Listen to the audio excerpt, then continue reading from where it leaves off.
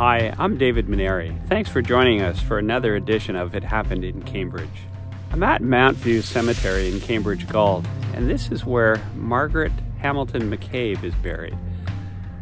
Margaret Hamilton, her maiden name, grew up in Galt, started working with the Galt Reporter, and rose to the highest ranks of the Canadian business establishment, becoming the first female president of Thomson Newspapers.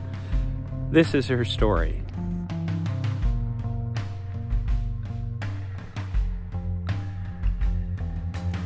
When I think of Margaret Hamilton, I can't help but think of her husband, St. Clair McCabe.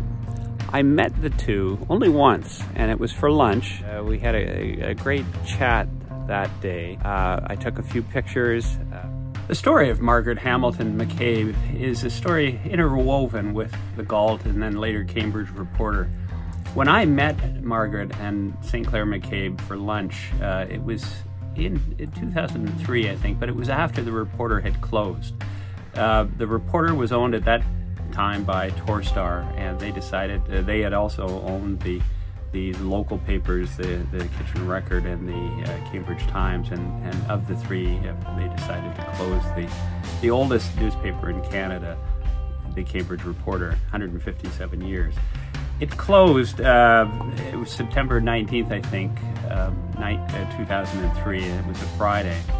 And the editor, Kevin Swayze, had asked me to write a kind of an obituary for the Reporter. He called me up and said, "Listen, Dave, the bad news." I was a history columnist for the paper at the time. I had been a sports reporter years earlier. He said, "Could you write a piece about the history of the Reporter?"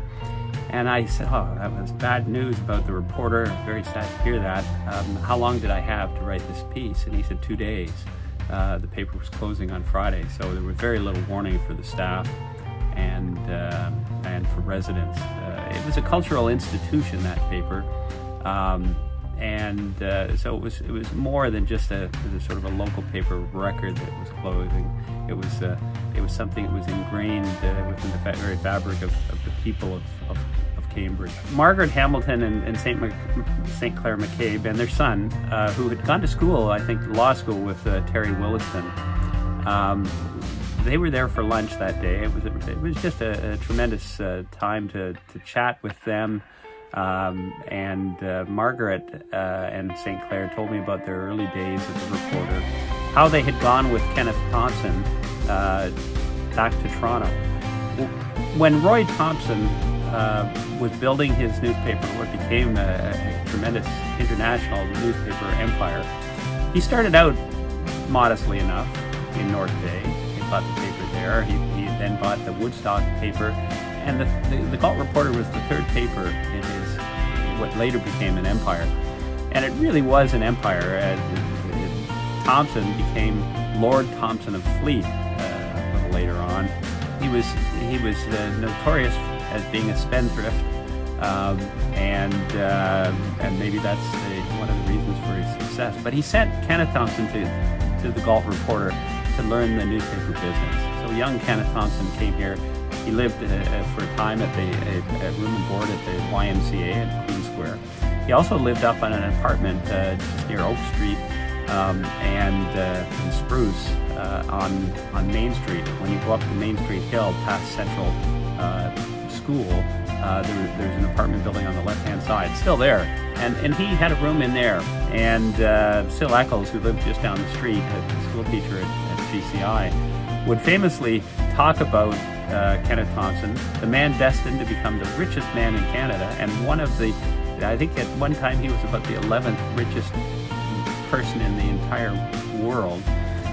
And young Ken Thomson would go across to the little corner store and buy one egg for breakfast. Not a dozen, like most people would, but one egg when he needed it for breakfast. Here for a few years, learning the ropes, becoming ingrained in the community, curling and getting to know people. And two of the people he got to know best were Margaret Hamilton and St. Clair McCabe. Margaret Hamilton grew up on Blair Road, not far from the corner of Blair and Blenheim. There's an old stone house there. And that house, looks like it might be the first house on that side of town. It wasn't, as she told me that day.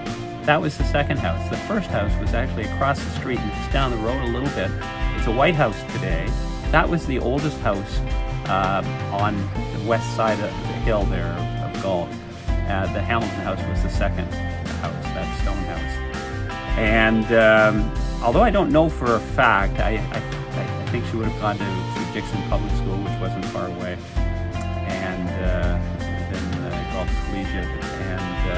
But what a remarkable businesswoman she became. After going to Toronto, she rose through the ranks of the Thomson organization and helped the Thomson organization grow in stature internationally, as did St. Clair McCabe. I mean, they were two of the key people throughout their careers that helped Thomson Newspapers and Thomson International grow so profoundly, which helped make Kenneth Thomson one of the richest men in the world.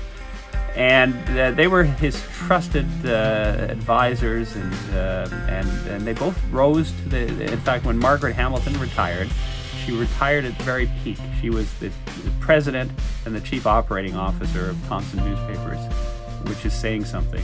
It was a male-dominated business world, and certainly the newspaper business was dominated by males. And yet Margaret, through her own intelligence and sheer ability, rose to become president. And she was the first female president of Thomson Newspapers.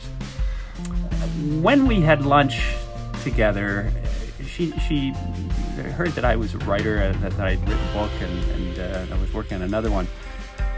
And that book later became The River and the Railroad. It's sort of a semi-autobiographical, fictitious account of a couple of 13-year-old boys who see a murder, get into a bit of trouble, and want to hop on the train, the Canadian Pacific at Barry's Cut, and head down to Florida.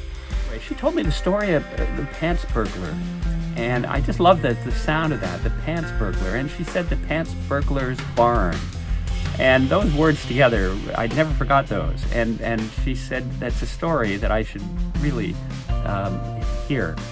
When she was young, and I think during the Depression years, there was a local bandit, a local prowler, who would break into people's houses and steal the men's pants, because quite often the men would leave their wallets in the back pocket of their pants, and it would be thrown over a chair or something. And so this burglar, unknown, was famous for stealing men's pants. He didn't take jewelry and other things. He just took these men's pants.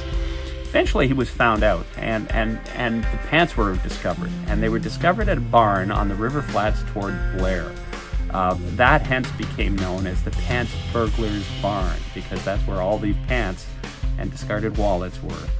And so thanks to Margaret Hamilton, I incorporated that story, the legend of the Pants Burglar and the Pants Burglar's Barn, into The River and the Railroad.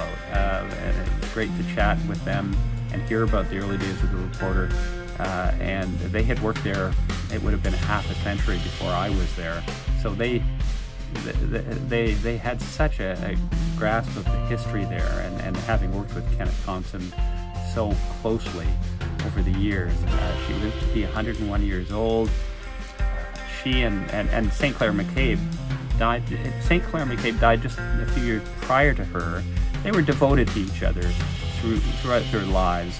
And St. Clair McCabe, I think he was 97 when he died, but they have a beautiful stone at Mount View Cemetery with the McCabe and the Hamilton name on it.